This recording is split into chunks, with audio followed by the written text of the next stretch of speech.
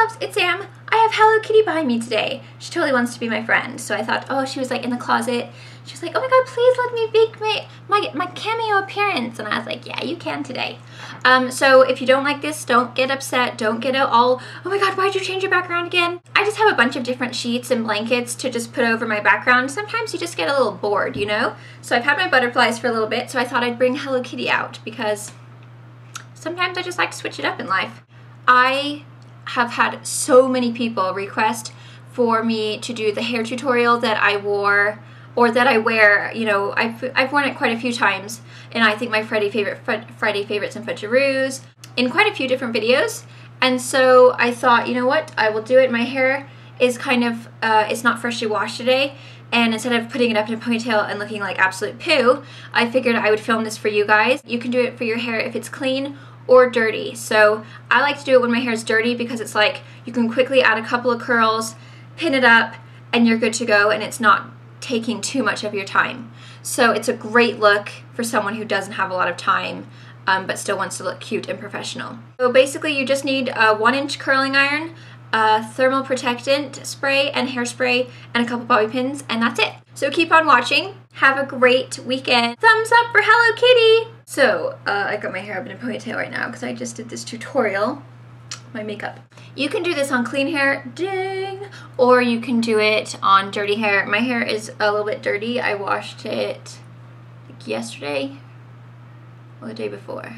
I can't remember. Anyway, so either way, whether your hair is clean or whether your hair is dirty, it's really not going to matter. Obviously, you don't want it to be super greasy because then you look like your greasy face. So mine is not greasy. It's just, you know, not freshly washed.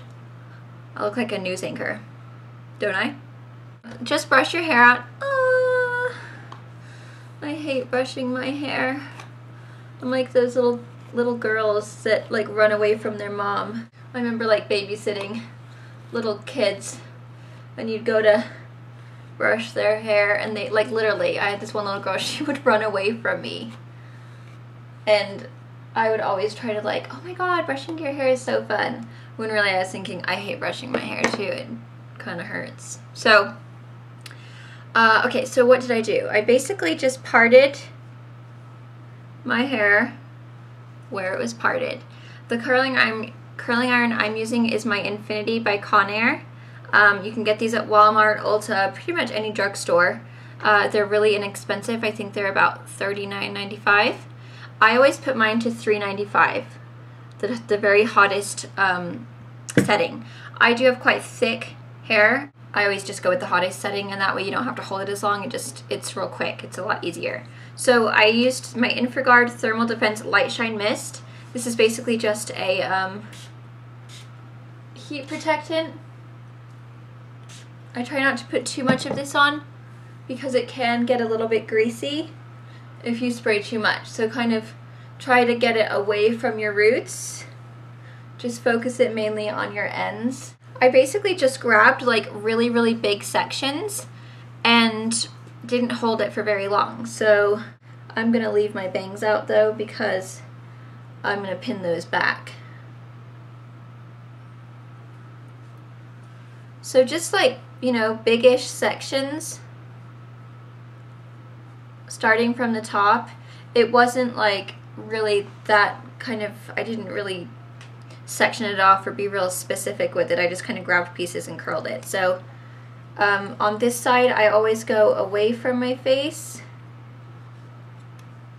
and then just held it for like literally a couple of seconds and then just let it go. Always start in the middle like shaft of your hair, of your section. So like, you know, say you've got your piece, start up here. So put it like right kind of up towards the middle and then kind of tap your curling iron and then pull it down rather than curling it from the bottom. That way you've got a solid curl from root to ends. So you can see I'm just grabbing like really big chunks of hair and holding it for like barely any time. Just because I want to get just a little bit of like that kind of loose romantic curl in there.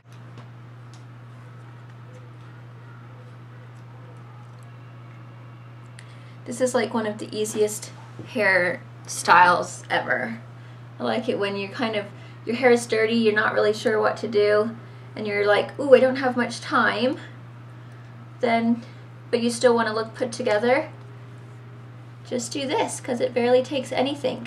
Like, even sometimes I find that if you have to flat iron your hair, it takes longer because you have to do smaller sections. Do you know what I mean? This side, I just always make sure I'm curling away from my face. So turn your iron the other angle away so that it's going out.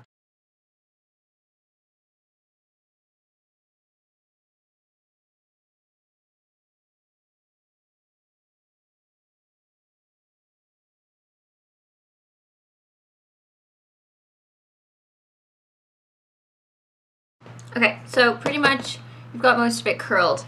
So then I just literally just start fingering out the curls with my fingers, because you wouldn't be able to finger it out with anything else.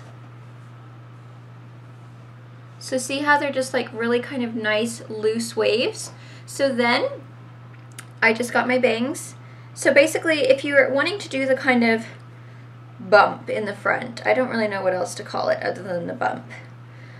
Grab your bangs, or just kind of a V-shaped, I mean, it's not got to be perfect, section in the front. If your hair is very fine, you can back comb it a little bit. Luckily mine's not, so I don't have to. Then you pinch it and then push. So then you're going to get your bobby pins. So I usually use 3. I put 1 going where my finger is. I just hold it and push it in place.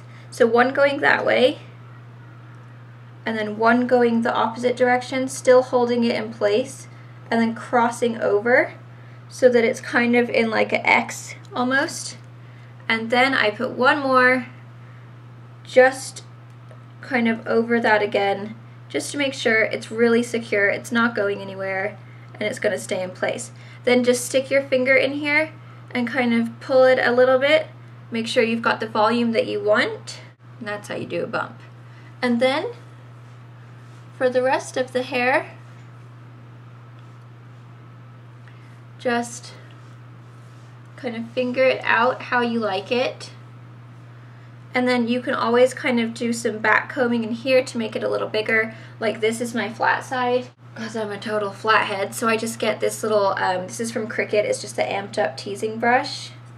So just pull it up and then just kind of give it a little bit of teasing, and then brush over it.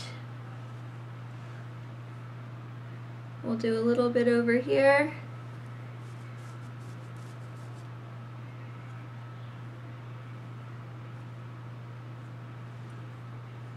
I don't like to do too much because I don't want it to look stiff, you know?